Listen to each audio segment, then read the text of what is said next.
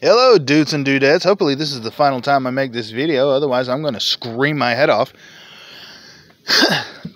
Who knew that an Irish guy couldn't figure out Irish names? Alright, this movie's called The Boondock Saints. Almost never got made. The Boondocks Saints, not the Boondocks with the black kids and the racist humor. No. Boondock Saints is about two Irish brothers, twins actually. Connor and Murphy McManus, and how they started their vigilantism. The first movie was about, anyway. Let's see, it stars Sean Patrick Fennery and Norman Reedus. Originally, the plan was to have Steven, not going to be able to pronounce his last name. I've tried several times already in several different videos. But he is Deacon Frost. And for those of y'all who don't know who Deacon Frost is, that's the antagonist from Blade. With Wesley Snipes, he's the one that made Wesley Snipes what he was. Alright, and Mark Wahlberg.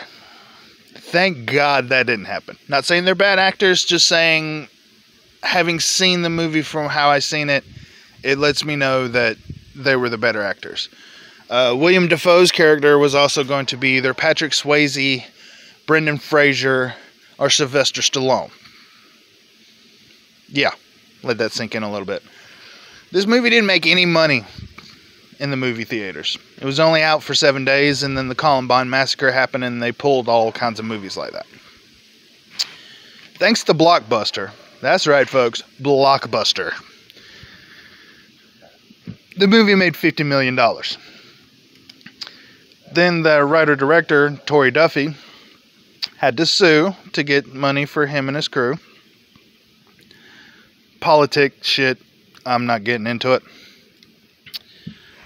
But anyway, the storyline goes, these two twins, moved from Ireland, speak at least 7 languages. At least 7.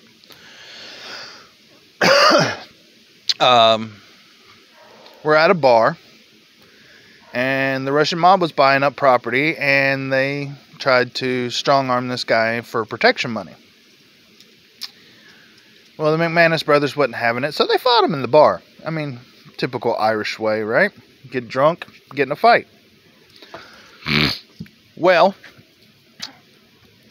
flash forward to the next day, the Russian mob people are pissed and try to kill both of them. Well, in spectacular fashion, they kill the mobsters. No guns were involved. Well, the mobsters had guns, but they didn't have guns, and they took out 3 people. No problem. No problem at all.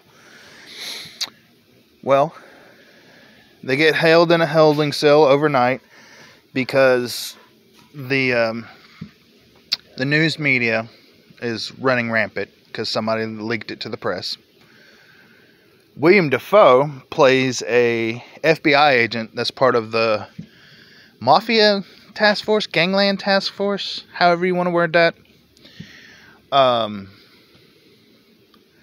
And lets them stay overnight. During that night, their spiritual purpose awakens. We'll say it like that. So they go and kill the entire Russian mob that's in Boston. The entire Russian mob.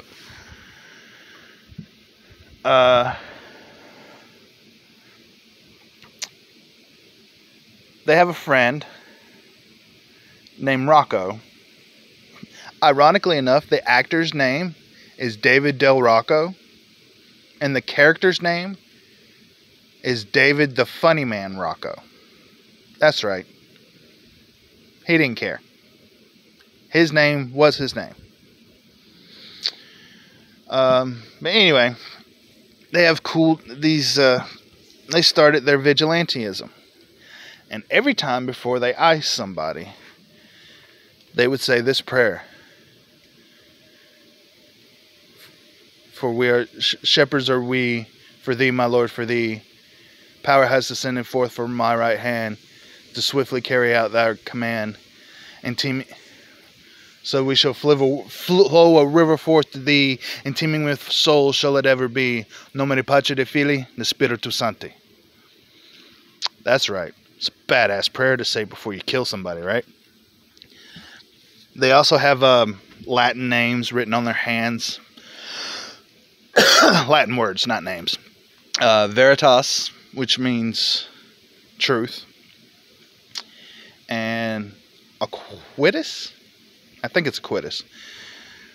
I've looked at pronunciations. They don't help me, folks. I do apologize if I'm butchering it, but it's Latin. It's a dead language. Who gives a fuck? Aquitus, which means equality or justice. I'm thinking justice, but it can mean a double meaning. It's a great movie, guys. Oh my God. You've got Billy Connolly.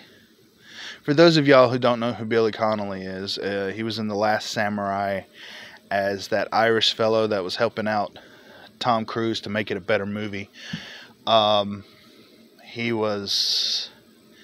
I mean, the guy's great. He's a comedian, but he's a sir.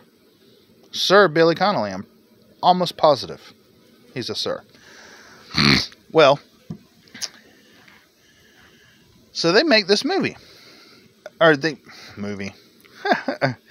It took a long time to make the movie too. But then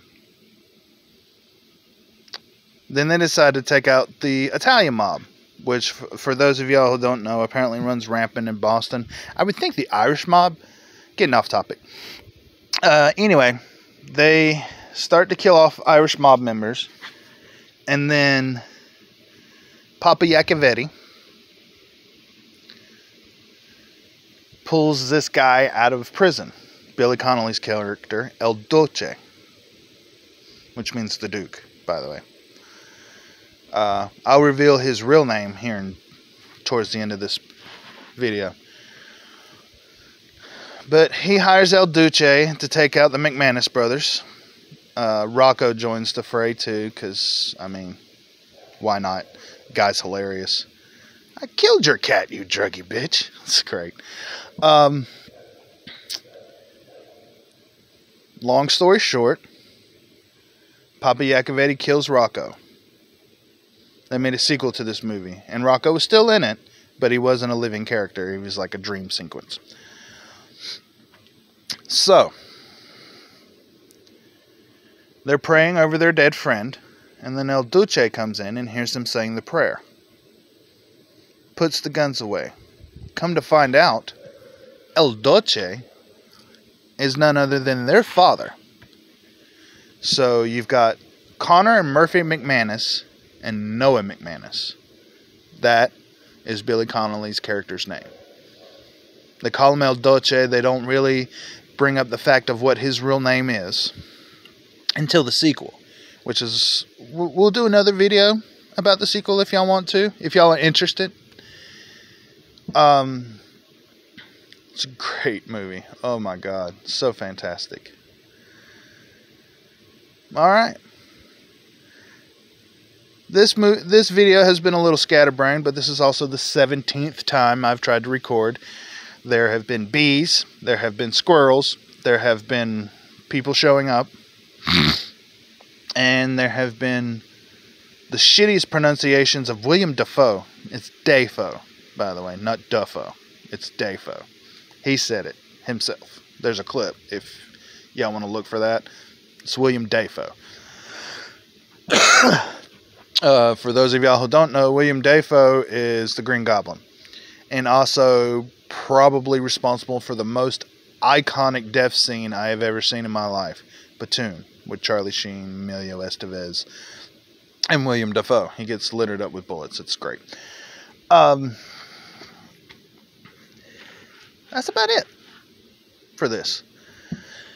I don't want to give too much away, because part of the reason why I do the cutting room floor and do the scatterbrained description of videos is because if something sounds interesting to you, I want y'all to watch the movie. That's what my goal is. That's what my true goal is. The McManus brothers' goal was to rid the world of evil.